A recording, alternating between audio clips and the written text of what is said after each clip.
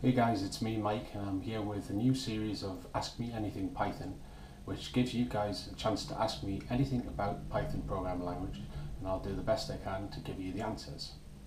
So this week we've got a few different questions that I've taken from previous questions from the various different tutorials that I have on the site, and I'll be doing the best to answer that question for you.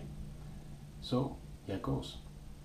So the first one we've got is Sanjay Pradeep put a comment on the Python Django tutorial number 9, which is to do with users log in and log out, and he said, "Thanks for this tutorial." You're welcome.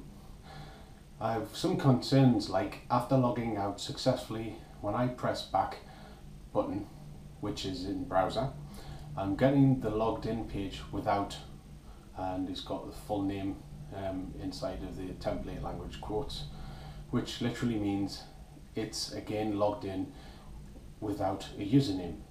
What should not happen, right? Please give me comments to solve this scenario. So what's basically happening here is when you log out from Django, it goes to the login view that you would have seen in the source code, and then once that's the case, it destroys the session. But if you click back, because the code's very simple, and I haven't yet introduced the idea of checking whether someone's already logged in or not using a decorator, what would happen is that it would just naturally show that page, but obviously there's nobody logged in at that point, so you get a blank space with no details, because whilst there is an anonymous user, it doesn't have any emails or any passwords or anything like that associated with it. So the trick with that is to then import from Django contrib auth decorators. There's a login required decorator that you can put in there, and that will basically go just before the view's definition, and then that will automatically check whenever there's someone logged in or tries to access that URL rather. It'll check if they're logged in or not, and if they're not logged in, it will kick them back to the login page. So the next one we've got is from Cliff I Am, and he says, "Hi Mike, I followed every single step." This is in the basic Python tutorial for functions. He says, I followed every single step in this tutorial, this particular video, but I'm getting this syntax error from line 18 to line 22. Kindly help. I can't see your code, so if you want me to debug your code, I have to see your code.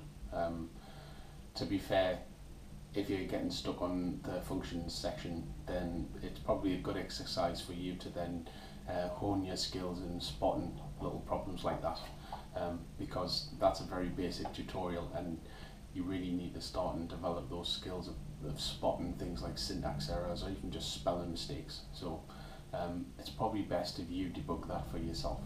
So then we have next Ronan Higgins commented on my Django tutorial 23, filtering data by user and sending notifications. He said, "I was very disappointed that you didn't run outside and get an ice cream." Really? With those tutorials, I record them in my own home, and I haven't got a proper recording studio, and as you can see, this is the best I have. It's a little private room to myself, but sometimes in the summer the windows are open. So basically you have a situation where the windows are open and the ice cream van comes by, and then the next thing you know, I've got a lovely little chime that's in the background of my tutorials. But seeing as the tutorials are free, you're welcome, Ronan.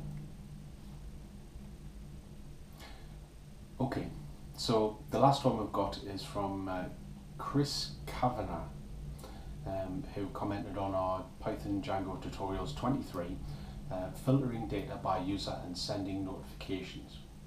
He said, "One thing that kind of confuses me, Mike, is around about 18 minutes and 14 seconds you say, if no one is logged in, there is no user. I know when I look at my site not being logged in and look at the user request.user, it shows me anonymous user. So is this a different kind of user?" Well, no, It's not a different kind of user. It's basically what Django puts in there when you're not logged in. And that's how it can tell you're not logged in, because there's a user object attached to the request object. But once you log in, you have a proper user put on there, which will then have your extra details like an email address and your username and last time you logged in and all that sort of stuff. But in the meantime, when you're logged out, you will still see a user object, but it won't be a valid one. Okay. Right, so that's the last of the questions.